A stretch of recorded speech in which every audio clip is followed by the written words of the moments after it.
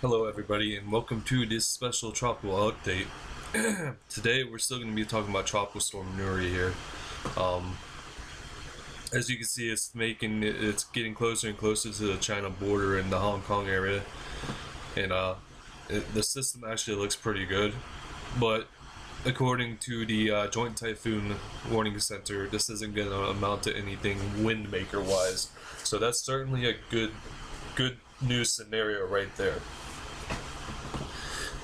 But with that being the case, there's still some good outflow with this system here, as you can see here,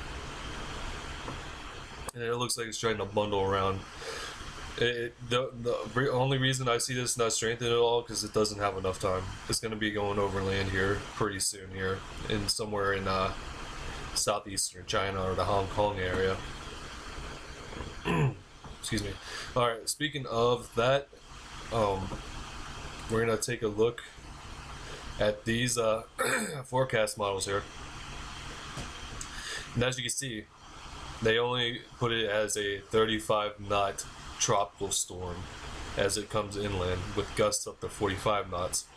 So miles per hour, you're going to be seeing 40 to 45 miles per hour, and gusts is going to be about 55 60 miles an hour.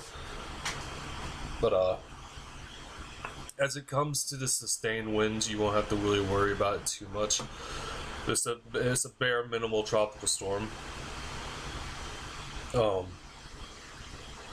So, as you guys know, like 5 or 6 years ago, this same exact area got hit with Super Typhoon Nuri. So I'm just really glad we're not seeing a repeat of that again. So this is the forecast cone, and it looks like it's going to be sticking around as a tropical depression remnant low pretty far inland here. So this will be primarily a heavy rain maker, so just pay attention to the flooding at least, which we'll take a look right now to be this is the 48 hours that I have planned out here. As you can see, anywhere from Hong Kong south to this little tip right here is going to be seeing 45 to 70 millimeters of rain.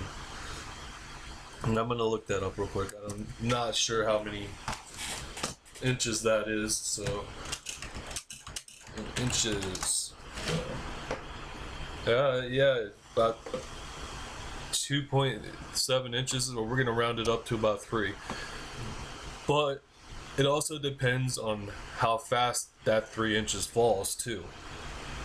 So if it's a slow 3 inches, then you probably won't have to worry about flooding too much. If it's a fast 3 inches, then you might have to worry about some puddles on the roadways, a little bit of flooding going on. As I said, we're getting the best case scenario right now, so we thank the gods above for that. Anyways, this was just a quick update. I just wanted to give you guys a little bit of something.